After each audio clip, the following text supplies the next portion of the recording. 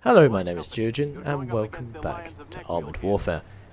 Today I am giving you some gameplay in the PvE mode of the XM1, which in real life was a prototype of the M1 Abrams series that has become the ubiquitous main battle tank of the United States. And other countries as well, I believe, use the M1 Abrams, but predominantly the US. Anyway, this was made, I think, in the 1970s and 80s, this prototype program. But enough of the general history of the vehicle. I haven't looked it up too much, so we're going to go back to the game. Anyway, the XM1 in Armored Warfare is a Tier 6, and it's the first core Tier 6 vehicle I've got. I say core being a non-premium, a vehicle in the trees that you can get. And I just ricocheted off a Beglit Panzer, really, with armor piercing. However, you're going to see that the heat round there into the side of the Stingray, 473 damage, very nice indeed. The armour as well on this vehicle is very nice, it's composite armour, and I think I'm going to have a little image overlay in a moment, but I think it's 155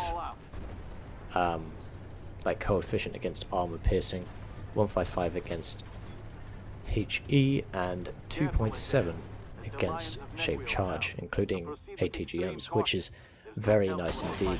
And you can see the gun, although it is a 105mm, which, you know, is getting a bit annoying when you're trying to fight tier 7s, especially in PvP and tier 8s. The 105 does have very decent gun handling characteristics in terms of aim time. Rate of fire is not too bad at 7.84 second reload. The damage, especially with the heat, is quite nice, apart from we were a bit slow on the round there. And the armor piercing is quite nice. Of course, I haven't got this fully upgraded just yet, but I have all of the armor piercing / heat upgrades, but there's only 2. But I don't have the extra mobility slot or the extra damage slot. I do have the universal slot with the internal hull lining, which improves the hit points. As you can see, 1875 at the bottom left is what my hit pool is at the moment. That isn't the stock hit pool, of course, it is slightly lower. I am trying to get the Mark II variant of that from the, what's it called? Is it the Sheridan that has that? Yeah, the Sheridan has that upgrade, so when I eventually get that, I'll be able to do some decent upgrades to my battle tanks. We've been tracked a lot, haven't we? Or the left track has been hit a lot. And that was a stupid mistake on my part. I fired a shaped charge round, a heat round, at a wall, and there was another wall on the other side before it hit that expeditionary tank.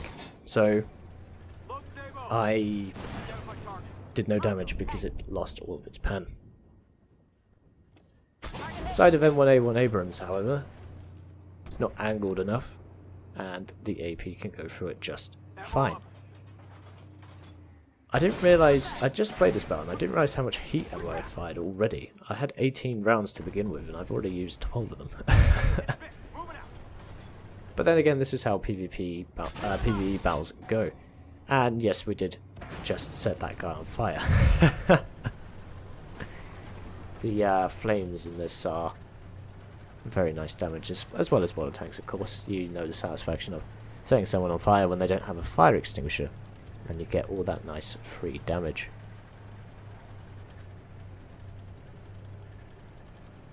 You can see the mobility of the vehicle is not too bad at all. Going downhill, of course, and we did just hit a rock that I can't actually see because it's underwater. But anyway, the mobility is pretty decent. Traverse is better than that of the British main battle tanks, the Challenger 1, Chieftain, and I'm not sure about the Challenger 2. More on that later on, because the tier 9 vehicles have just been added to the game, or a bunch of them have anyway. And I'm nowhere near getting any of them because I haven't got a tier 8 yet. Tier 6 is the highest I am currently in Armored Warfare.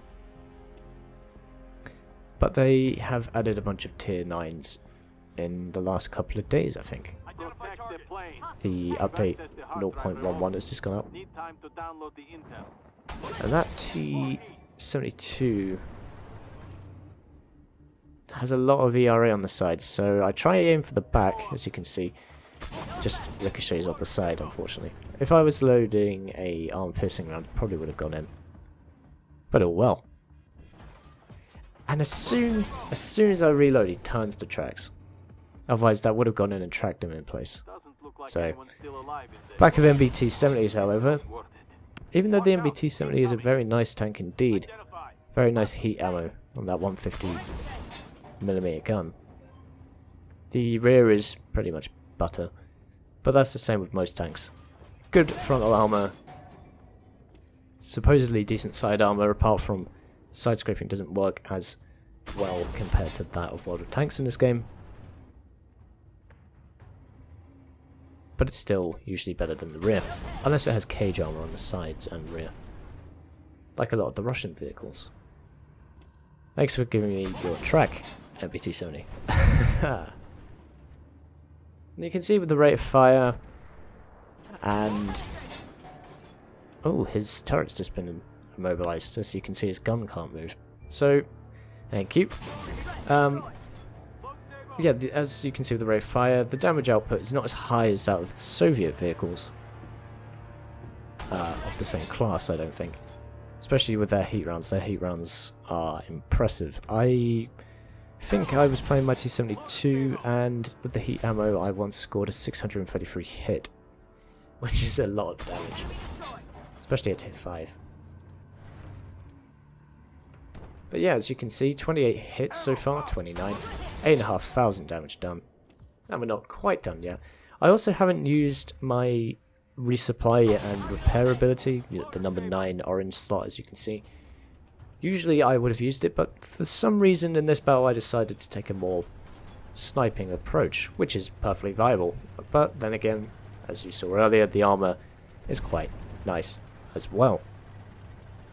Definitely looking forward to getting the M1 Abrams, however. But again, the M1 Abrams has a 105mm gun until you get to the M1 A1. And then the M1 A2, which have 120mm guns as well. Both of them have 120mm guns. But yeah, that's pretty much the end of this replay. The problem with Armored Warfare is you do just kill everything and then you sit there for about 30 seconds capping the base, but that's how it is, really.